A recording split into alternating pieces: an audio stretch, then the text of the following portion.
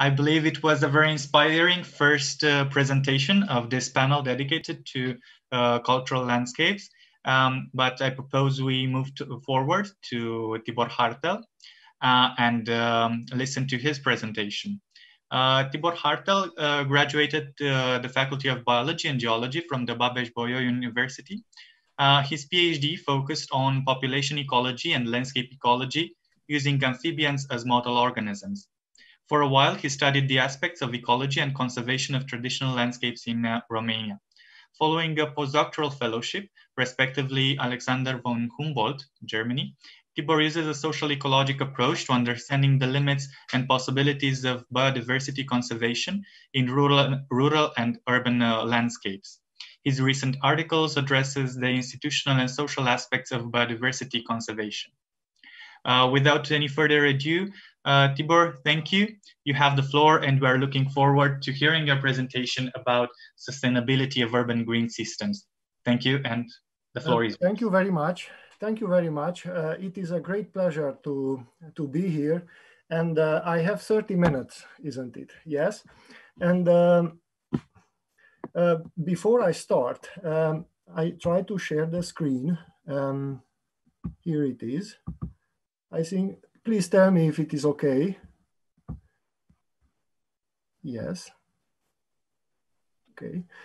So I am an ecologist who is shifting toward urban issues.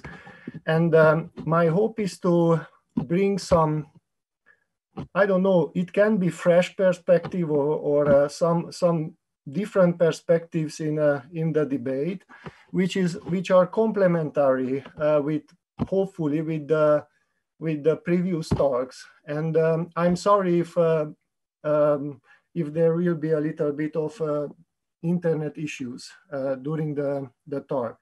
So I will start with a slide where which is about a call for rethinking ecology.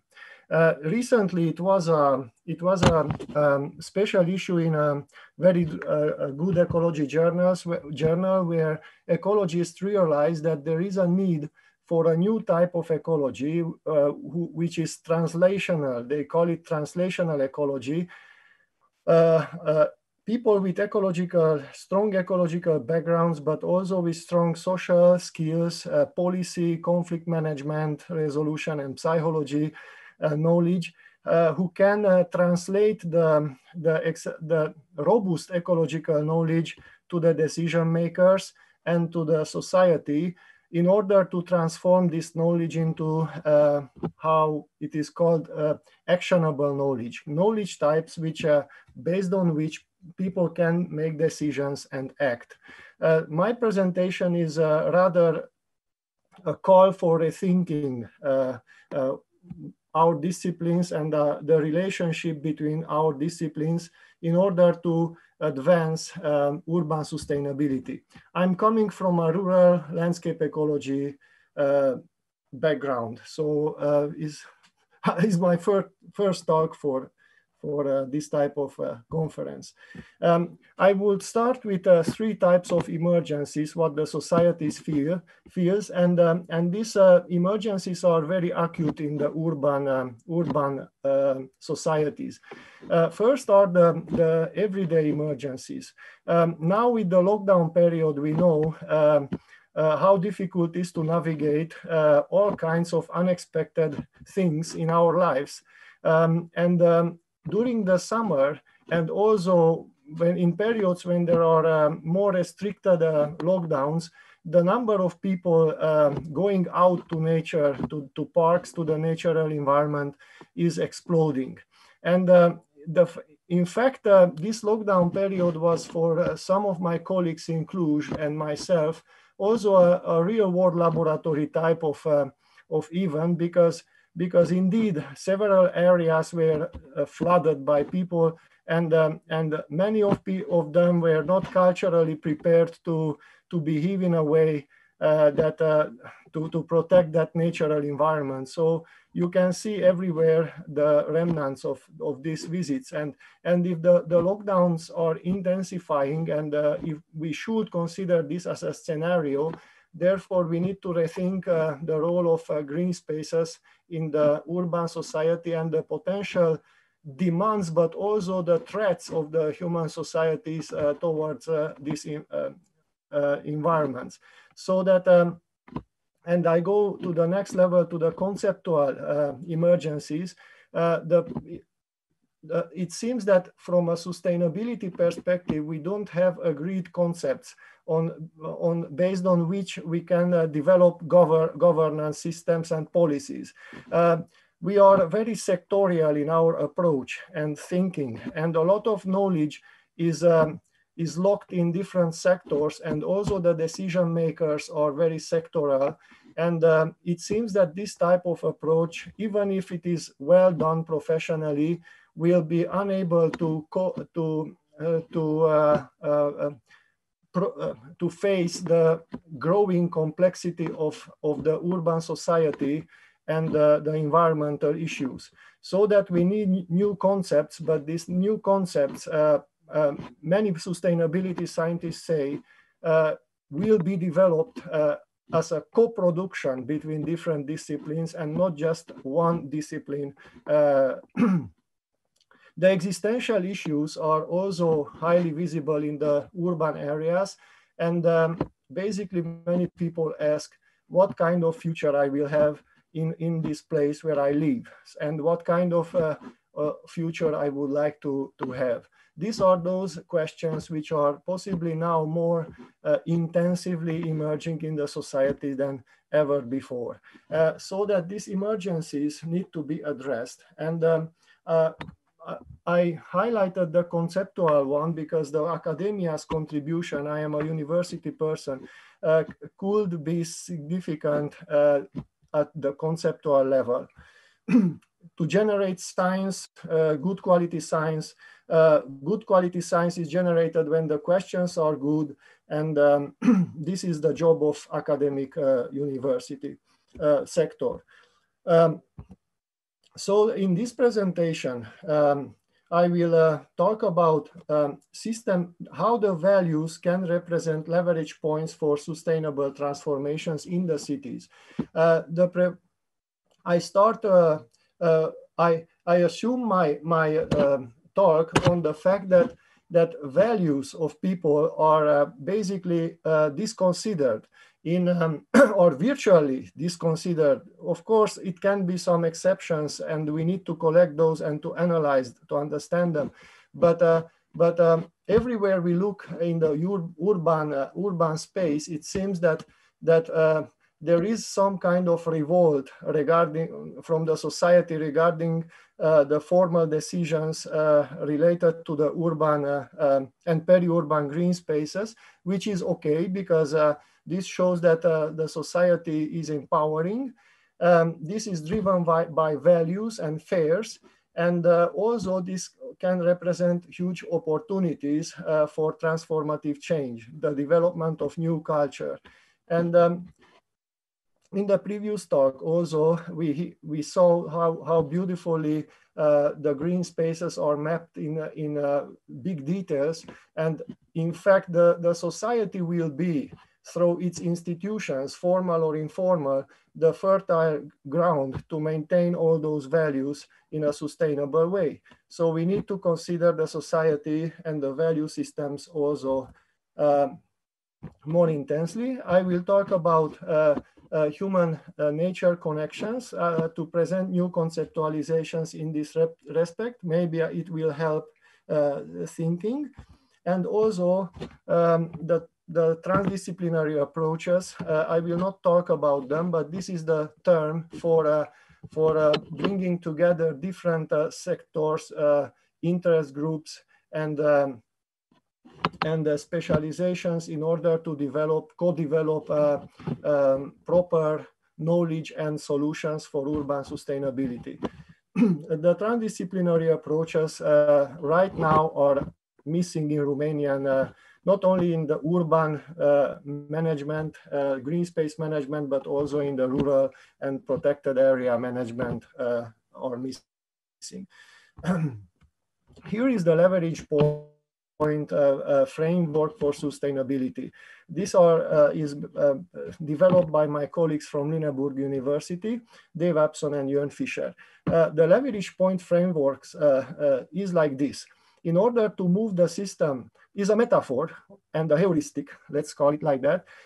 It helps structuring thinking, and when we deal with complex systems like the urban society, that the interventions on the system may not have the same potential to trigger change, depending on where we make those interventions. And the most easy and superficial levels of leveraging change are the so-called parameters. The parameters are numbers, laws, which are very important, of course, tangible, easily delimitable informations. For example, we develop an urban development strategy and put it on the table. That can be a parameter also. The power of that document to leverage change, there is that power, but we see that in fact these are largely inefficient because the urban areas are increasingly unsustainable despite all those strategies and investments in them. So let's go deeper a little bit, the feedbacks. The feedbacks are the interactions between the system components. In one hand, feedbacks exist between institutions and the society. The society may trust the institutions or not trust the institutions. And this trust depends on the previous experiences. Feedbacks exist between the society and the natural environment. If I go out to a park and I like it, I go back and I want to see that park well managed. Or if I have a bad experience with a park, then I will avoid it. The thing is that the feedbacks are important, and the nature of the feedbacks can determine the efficiency of parameters. If we go deeper to the design, the most beautiful example is this, that the institutional conjuncture around the urban development strategy. If the strategies are developed by a strongly sectorial way, they may not leverage so big change than if this design is well planned and the society as a whole through its representatives are there, and key informations about human nature relationships and how the society perceives the urban and peri-urban green spaces are missing. This should not be missing from the document. And if we go deeper to intent, that means the mindsets and paradigms governing the decisions.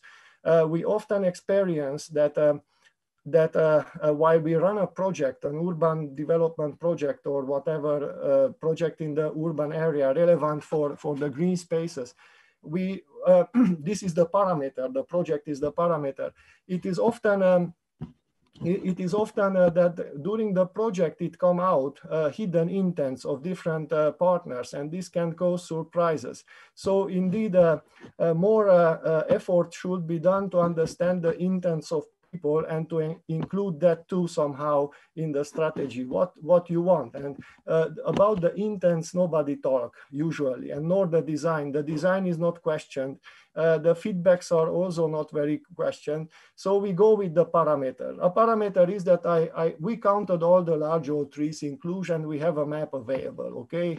That is a parameter, is an information. That is important, but this is not a guarantee for the sustainability of those trees. The human nature connections, so let's go to the values more closely. Our colleagues from Leuphana University created, based on a big literature review, 5 types of human nature connection types, sorry for repeating. So the material connections mean that people go out to harvest mushrooms, fruits, and whatever. These are the material connections. Cognitive, people go out to learn things, and learn about nature. For example, here in Cluj, we can find in the peri-urban area, even in the urban area, some wild natural places where kids and people can learn about ecosystem processes. And this can be used for this knowledge for urban sustainability. The experiential, emotional, and philosophical types of connections are also increasingly visible, although nobody studied them, or the concepts themselves are new, proposed in 2017. So there is some time till it is penetrated in the academic thinking. But our experience in Cluj suggests that working together with some nice architects is that they are willing to these types of concepts, because by architectural design, you can facilitate more mindfully the different types of human-nature connections. So it's good to have in your mind the possible types of these values and connections in order to make more mindful plans. Our goal, isn't it, is to reconnect people with nature and to develop sustainable behaviors and cultures and value systems. So from a leverage point perspective, this is how the different human-nature connections are situated. The material connections have a low capacity to leverage change, relatively low, while the philosophical, emotional types of connections have higher potential to leverage sustainability change. Unfortunately, we do not know anything about this, for example, in the cities of Romania. Studies in this respect would be very useful. There are also the relational types of value. What is the relational value? I'm looking to how much is time I have? Sorry, Alex. About 15 more minutes. 15 more minutes, thank you. So the relational values are those types of values which are for example, the identity is a relational value. It's very difficult to call it an cultural ecosystem service, because the identity is something which is happening between the person and the place. So the relational values are also beautifully manifested in the urban areas. And in the next slides, I will show you some examples on these values, a little bit chaotic, because the goal is to inspire future research and thinking. There is an interesting concept, the seeds of good Anthropocene. This is also a very new concept, and it brings together it means those types of activities which are or initiatives which, if amplified, they can trigger sustainability change. And indeed, every town is full with such actions, coming from high schools or schools who want to adopt trees, or going out to do things for the urban area in a voluntary work. These types of seeds represent also emerging system properties and can be understood, typologized, and used toward triggering sustainability change.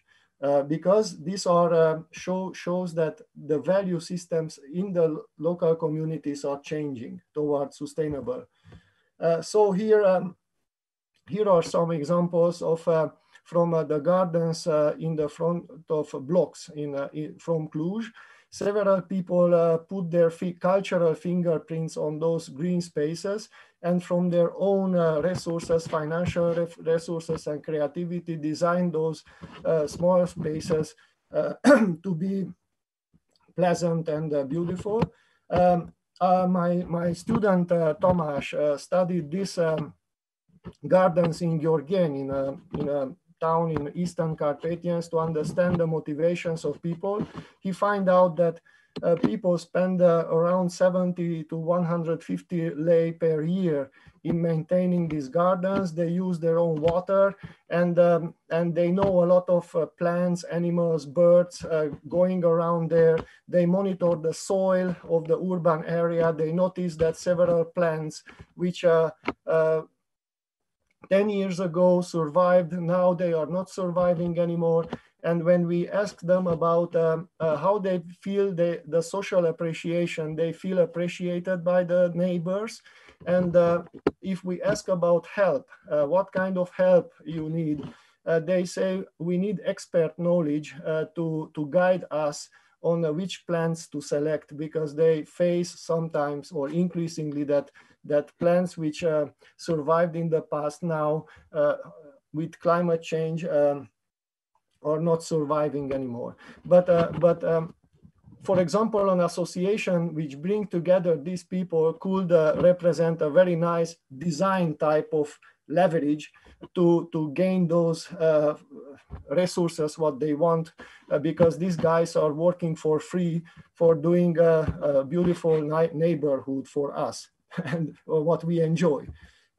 This is from my balcony, sorry, I don't have better pictures, but old houses in the town, which with their orchards, large old trees and little gardens, nowadays are conceptualized in a Swedish literature, or starting from that, as urban social ecological packages. There is so much information and sustainability potential in these houses.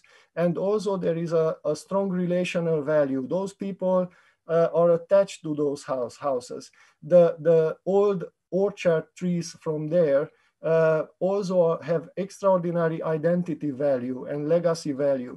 And these little social ecological packages are biodiversity hotspots. For example, in this green space, 15 bird species are regularly singing and breeding, nesting, which is a beautiful number.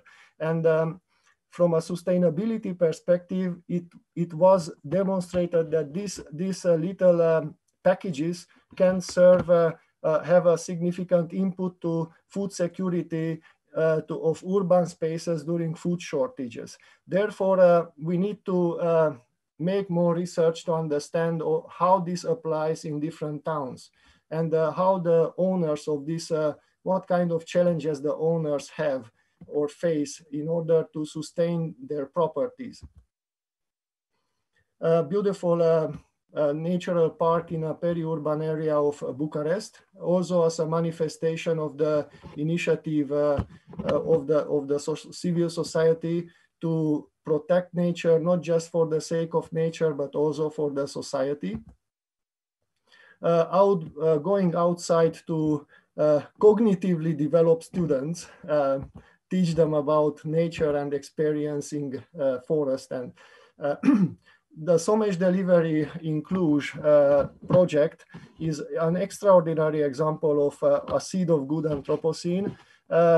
They make interventions along Somes and in strategically well-designed places where the interventions are not aggressive, but are key bridges to form links between people and their environment. So people go in places, sit down and enjoy the river, the nature, what they would not do if those structures are not there.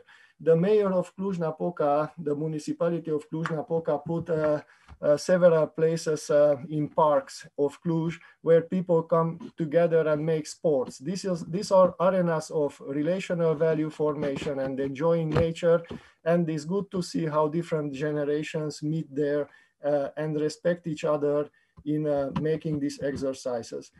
Also, the relational values and experiential values can be manifested through this, let's say, new urban culture.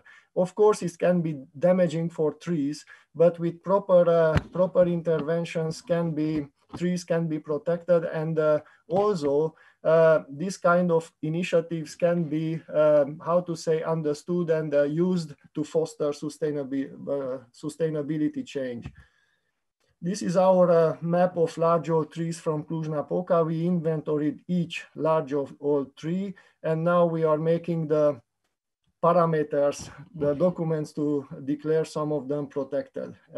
We know that protection status will not guarantee their survival, but there is a small step in this respect. such initiatives also can matter because they provide information for the people.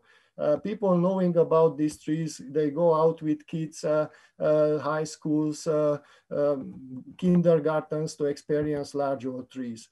This is also an interesting fashion, the urban parks.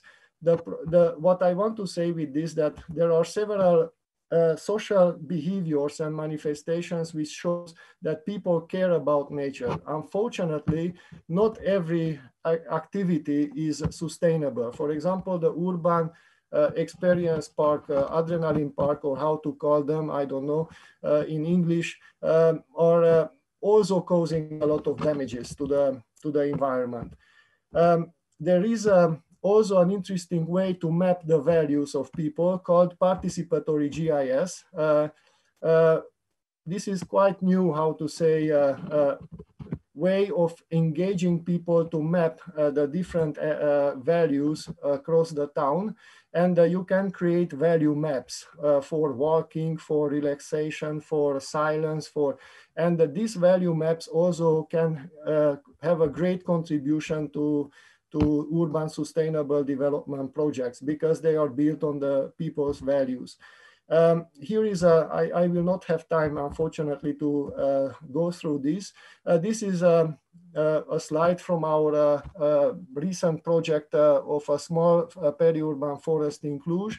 We inventoried the ecosystem service potential of the different forest structural elements. For example, the Douglas fir is a non-native tree, provides a lot of timber, but in every other value is relatively restricted, while the more wild areas have much more to offer in different perspective. But if we look to the demand of people for those values, we see that there is a demand for scenic beauty and recreation, and no demand exists for biodiversity, cognition, or non-timber products. So people don't go in that forest to learn, to experience the forest, to experience it. Well, they go it, but this is the thing that they bring a culture which is unsustainable in this area.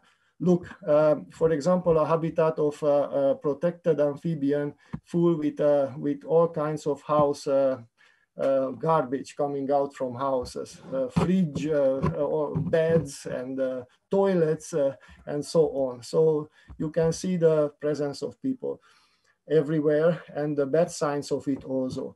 So the last slide is mainstreaming values in urban sustainability research and practice.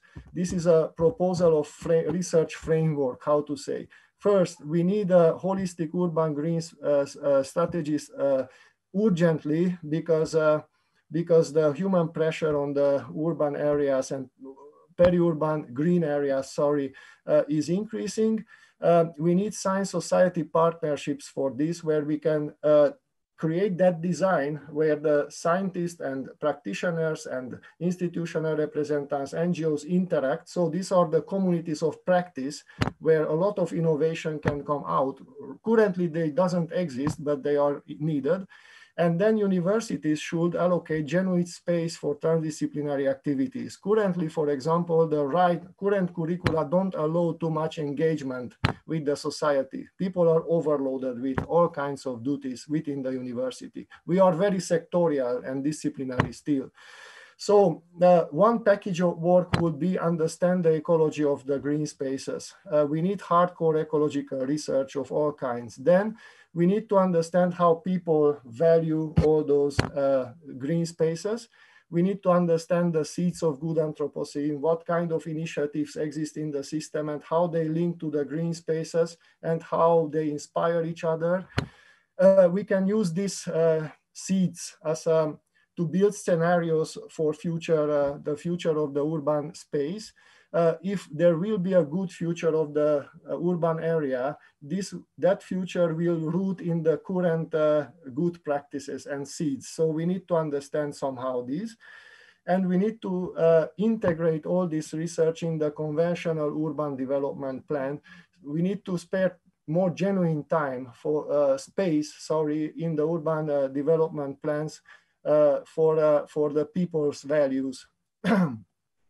And all this activity is in fact within the leverage point perspective is a area and parameters, feedback, design, intent. So all can be categorized. Sorry, I am out now. Too much? No, you're perfectly on time, actually. Sorry.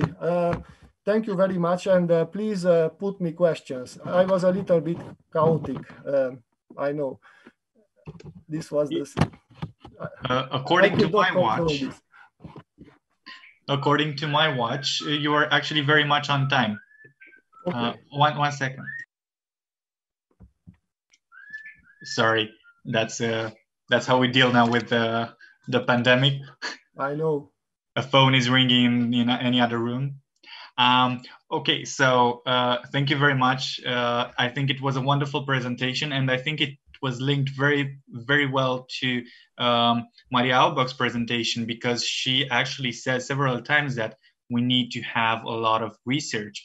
And what you've shown us is a very big part of research that is looking on this special aspects of our landscape heritage and the sustainability of urban landscapes. So thank you for showing us a different perspective of this topic, which is cultural landscapes, as also the title of the panel. We do have several questions, and if you agree, I would already like to put them. Where I can see them? For now, I only have them on my laptop. My colleagues are sending them all to me, and I gather them to ask them to ask you these questions. So, what strategies should be implemented in an urban environment such as Cluj, where we increase biodiversity? And this question comes from a landscape and ecology point of view. So, what kind of strategies we need to implement in Cluj? In an urban environment such as Cluj. Yes. So, well, what I would suggest is this, that we need to delineate so Cluj. Let's see Cluj as an area like a river, and the green spaces and the peri-urban spaces like the flooded area. Sometimes people are going out and flood, and thinking in this way, and they will do that with the lockdown. Everyone will. We need to prepare those paths of going out, and we need to think more mindfully about what kind of natural values we have and we would like to maintain. So in this respect, for example, I see the following compartmentalization of green space use in Cluj. First, we need to have those kinds of spaces where people can go out and have fun, more or less controlled way, without garbage and big noises, but more active. We need spaces where we protect habitats and species, because those are those ecosystem machineries which generate a lot of services to the urban area. We need wildlife. We need corridors for wild and ecological processes to happen. And then we need to also delineate certain intermediate places where people can go out even with motorbikes or whatever. I don't know, many will not like what I say, but we need to somehow create for all kinds of desires. Right now, spaces, I think in Cluj this is possible. For example, we have Natura 2000 sites around Cluj. Okay, those are existent already. We can decide, but not we. We need the intent up there in the governance. They must decide that let's declare those really protected and manage them as a protected area, where people can go walking and for learning and experiencing the silence and nature. So the thing is this, that we need to integrate a lot of nice activities in Cluj for urban green spaces into one coherent strategy. I don't see that strategy now, but that doesn't mean that it doesn't exist. It is maybe hidden in the design somewhere, So I'm sorry if it exists already, but that strategy must be based on science somehow. Let's bring evidence, all the available evidences about the proportions of lands, what we need to have also space for nature and for people. So in theory, this is possible. In practice, it depends on the institutions and the intent, the deep leverages. I totally agree with it. Actually, we had a question, two questions actually, which very much relate to your answer. I will ask them. So, and I would like to ask you if you have anything much more to add to the questions. These were: how do you think we can integrate nature, not just vegetation, to our cities? And what the advice of an ecologist regarding this type of planning, what it would be? So, if you already answered it, and you would like to add? Well, what I will do is the following. This is possible. There are different indexes developed by ecologists called natural indexes, okay? There are different ecosystem physiognomies, processes, habitats, structures, species, assemblages, whatever, according to which you can develop categories of naturalness. So if we have that for Cluj and the peri-urban areas, we have a good starting point. We have a good starting point. We don't have that right now. That's the problem. That's why basically, even if it is well-intentioned, many projects can be damaging for unknown values. So what I will do now from tomorrow to bring together as the best scientists, we are in Cluj, the best scientists, to develop together that map of naturalness and ecosystem service provision. And based on that, to develop everything else. So this is theoretically and practically possible. It doesn't, if there is intent, the intent is needed, the deep leverage, that is the single needed thing. Well, we hope things will change as soon as possible. But until then, how long it takes to restore an urban degraded or lost ecosystem? It depends. If it is in the depends how we call restoration and the means how we do it. If we go through the natural processes, like let the nature recolonize it and passive restoration is slower in the center of Cluj, for example. And is faster in the peri-urban areas. So the thing is this, that depends on the position of the restorable land, depends on the natural capital assets of that land, if there are seeds, if there are species which can be used to enhance the system. And but the time anyway can take, if we talk about nature, it can take a lot of time. Because when we say nature, we don't speak about few trees and the grass there. This is not nature. Nature means ecosystem processes, pollinators, stratified vegetation, rich leaf litter, soil formation, these mechanisms. You can destroy it in just a few weeks, as we see around Cluj everywhere, but they will regenerate in decades. Imagine the trees should come back. The trees come back, they make leaves, they make roots, they start to, this is whatever, long time. So it's a very complicated and complex... Ecosystems are the most complex systems of the universe. Relating to that, there are cultural and environmental issues that have to be solved when you deal with the restoration of a cultural landscape or of a historic garden. So you have two types of values. You have the cultural and the natural. Have you ever encountered such issues? And can you elaborate on how you dealt with them? I don't know who put this question, but I have a friend who is putting this kind of questions, but don't tell me, it's not a... So there is this phenomena of shifting baseline syndrome, which is in fact translated in the cultural differences.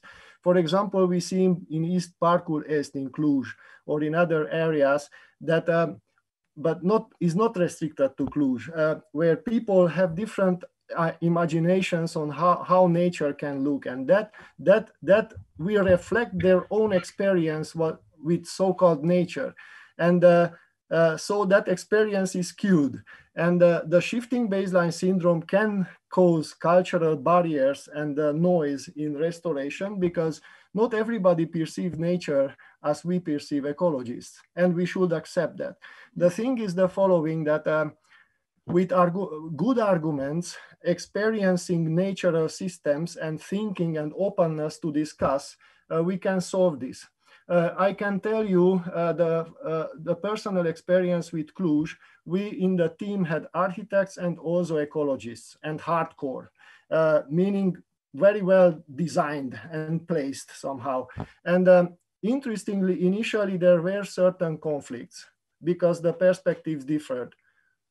More nature, less nature, whatever. But later on, people started to internalize each other's arguments, and there seem to be 3 steps what we need to pass. The first is when we fight with each other.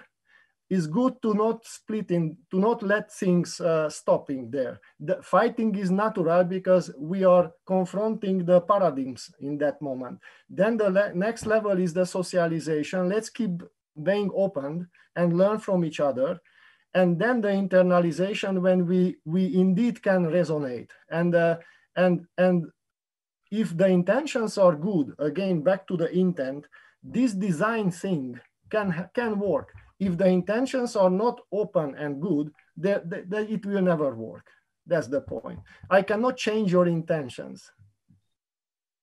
So we should not start communicating with swords. We should use words instead. We need to use words and very good convincing examples, arguments. I totally to be well-intentioned. You should be.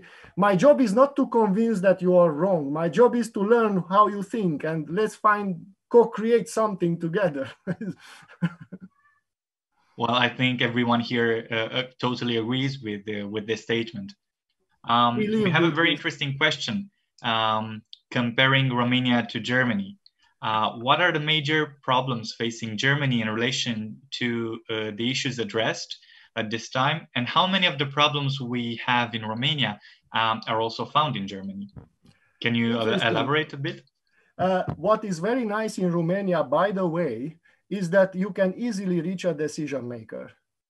In Germany, that is not possible, to reach a decision maker and even drink a coffee with her or him. This is the good aspect of the chaos, because we are still in a forming system, a maturing system.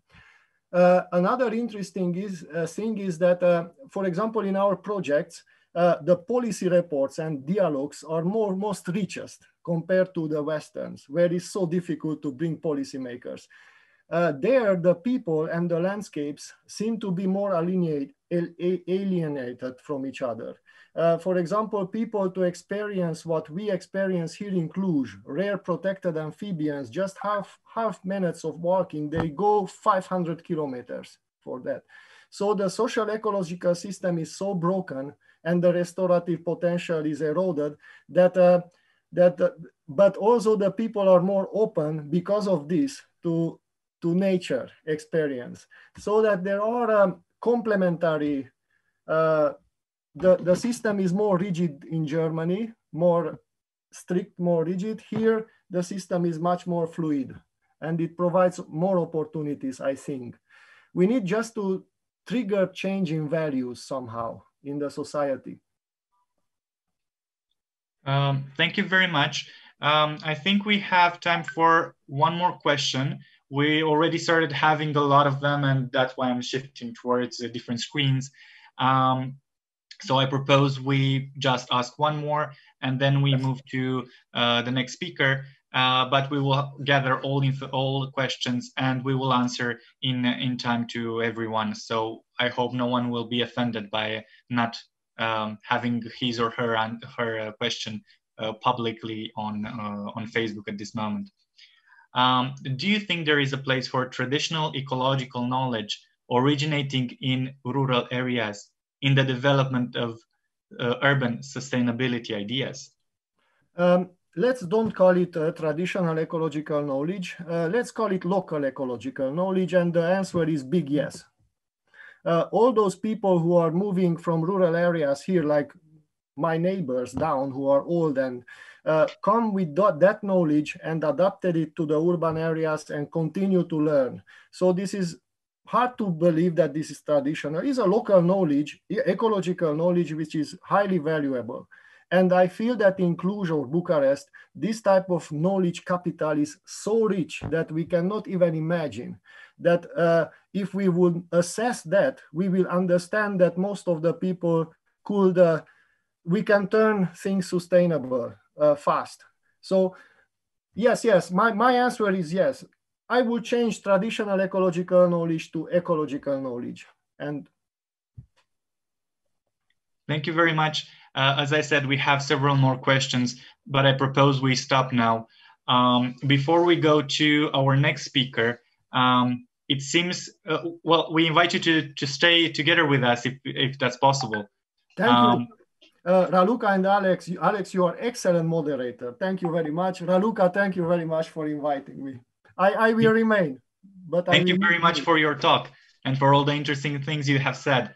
I think we've all learned a lot from you, and I hope we will have all of us attending this conference have the opportunity to work with people such as you and Maria and Frank Benwell. I really hope that will be the case in the future, and in the near future, actually.